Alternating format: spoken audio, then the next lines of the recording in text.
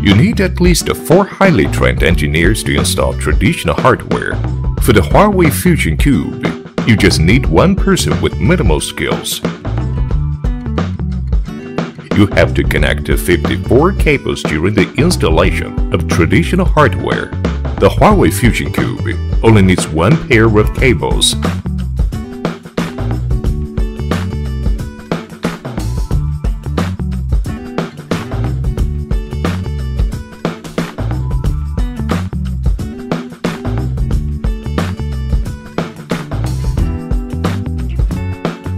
It takes at least 10 separate steps and 28 hours to install software using traditional methods.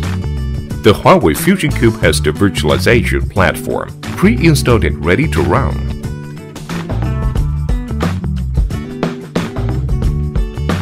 It can take more than 4 days to deploy 300 typical virtual desktops on traditional hardware.